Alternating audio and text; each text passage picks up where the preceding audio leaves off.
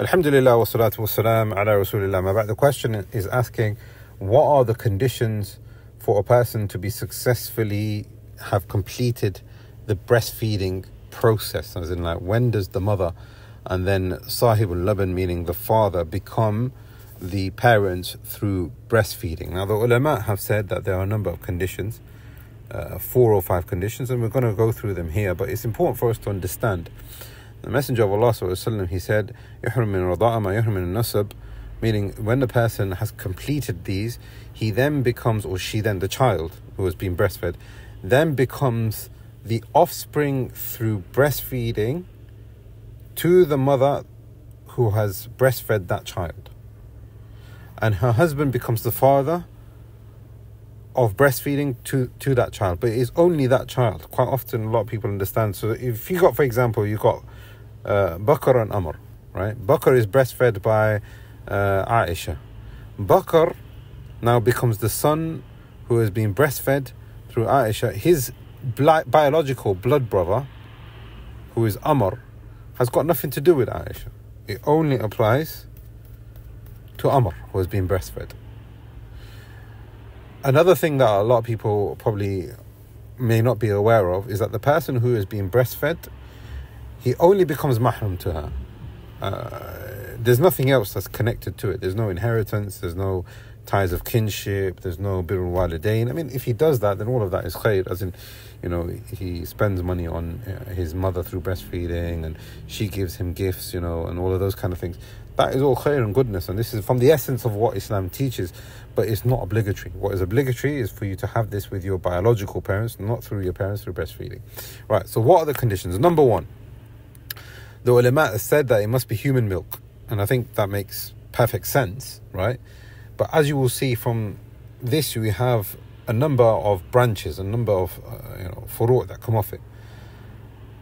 It has to be human milk. What do they mean by that? Meaning this milk is from the woman, and then what that basically means is whatever way that the child drinks it,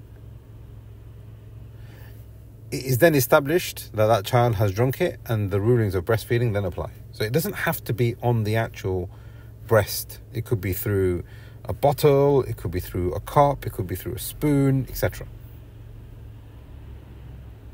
And this is the view of the majority of the ulama.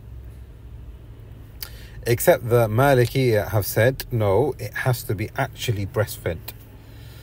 Now, like I've said, it has to be human milk from the mother. What if, scholars have discussed it, so I'm just going to mention it. What if the milk is then turned into cheese?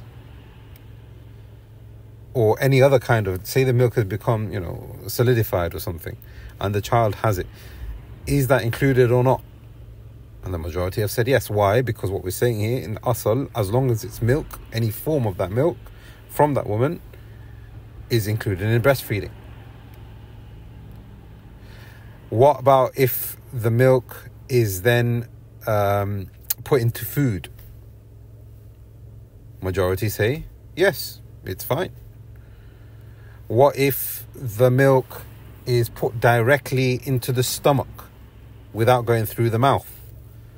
The Shafi'iyya said yes, because it is milk and it's gone to the place where it's, where it's intended. So now, from this you have a number of things that come off it, but the first condition, it has to be milk from the mother. Condition number 2. Now the majority, I would say, definitely the view of the Shafi'iyya and the Hanabila, is that the minimum has to be a number of 5 times. Now this 5 times can be done any time within the first 2 years. It can be done in the same sitting, it can be done over a period of weeks or months, as long as the child has been breastfed from that woman 5 times. What does it mean, breastfed 5 times? Meaning the child has drunk, the milk has reached the stomach, and then it leaves off, it doesn't want any more basically. It leaves off the milk and it leaves off the feeding process due to his own will.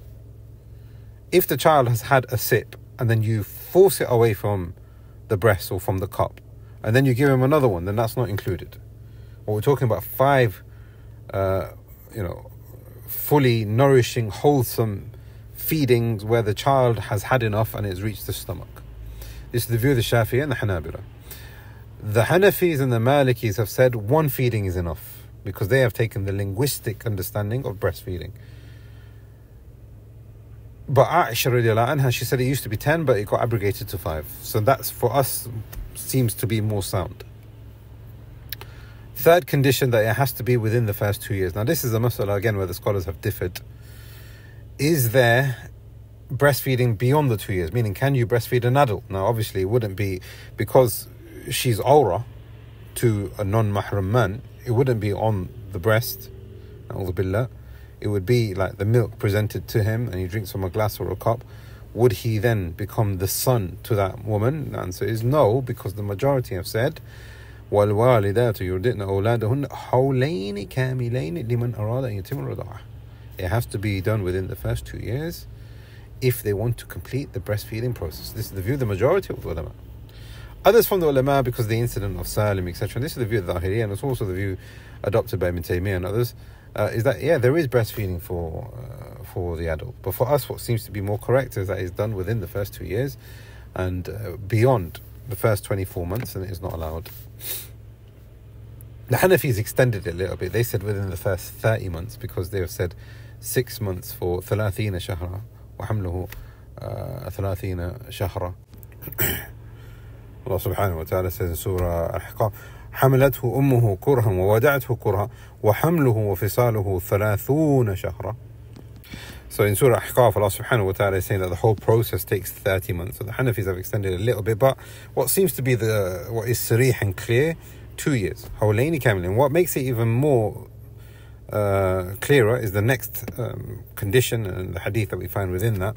So that's condition number 3, that it must be done within the first 2 years. Condition number 4, it must be before the child begins to wean. Now what that basically means is, now the majority of ulama have said the 2-year rule applies. Even if the child starts eating and wanting food, as long as it's done within the first 24 months, it's fine. Whereas the Malikiyya have said no. And this is also the view of Ibn Taymiyyah rahimahullah, where they have said, if the child wants food and is not interested in milk anymore, and this can happen any time within the first 24 months, the first 2 years, then the period of breastfeeding has now been closed, because the child is not breastfeeding anymore. He wants food, and it's getting nourished on food. So the Maliki are basically saying here is that the breastfeeding, the essence of it is that the child is growing and being nourished, and the new skin and the bones are being developed with that breastfeeding milk. When it is now on food, when the child is now weaning and eating and just wants food, then it's gone. And that could be 6, that could be 8, that could be 9, it could be, any time within the first 24 months. In Bukhari and Muslim, the Messenger of Allah ﷺ said, فَإِنَّمَا الرَّضَاعَ مِنَ الْمَجَاعَةِ. Now this is where the scholars have differed. What does this mean? فَإِنَّمَا الرَّضَاعَ مِنَ الْمَجَاعَةِ.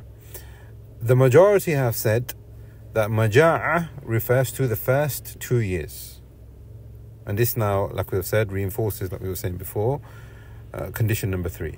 Whereas the Malikiyya have understood maja'ah meaning from ju', meaning that the person or the child has the rada'ah whilst they are hungry for the milk. If they are not hungry for the milk anymore, then khalas, that's it, the time for the rada'ah is over. Imam al-Tirmidhi rahimahullah brings a hadith which means Sahih al-Albani, لا يحرم من الرضاع إلا ما فتق الأمعاء في الثدي وكان قبل الفطام. Now this is added to the evidences. Rada'ah, meaning breastfeeding, is established when the milk enters into the stomach from the breast, and like we said before, it's not necessary that is from the breast. قبل الفطام, meaning before the child eats and starts weaning. Imam al-Tirmidhi rahimahullah gives us this hadith, and this is one of the things with al-Tirmidhi rahimahullah. It's a book of fiqh, so he also explains the hadith quite often. وَالْعَمَلُ عَلَى هَذَا عند أكثر أهل العلم من أصحاب النبي صلى الله عليه وسلم وغيرهم. This hadith has been accepted and acted upon with the majority of the scholars from the time of the Salaf, the companions and those who came after them. أن الرضاعة, and what's the understanding? That the breastfeeding لا تحرم إلا ما كان دون الحولين, it has to be within the first 2 years. وما كان بعد الحولين الكاملين فإنه لا يحرم شيئا. This is evidence for the previous one, which is that it has to be within the first 2 years. After 24 months, there is no rada'a, there is no establishment of a person being mahram. I mean, if they wanted to drink the breast milk, they killed it if they want, but they won't become mahram. And he's saying here, this is the view of the majority. But the fourth condition, I mean, kind of diverted here, but the fourth condition is it has to be for the child wants and demands and is growing on food more than milk. Whereas the majority have said, as you can see here, even we can see that from the statement of Tirmidhi, as long as within the first 24 months, even if the child is eating, full time, as long as you breastfeed before 24 months, these are the four conditions. I mean, there may be other things that could be mentioned, but I think we'll leave it at that. We ask Allah subhanahu wa ta'ala that He gives us the best of understanding and the best of lineage and the best of offspring, and Allah subhanahu wa ta'ala unites us all in His Firdaus al-A'la. Allahu a'lam wa sallallahu ala Muhammad.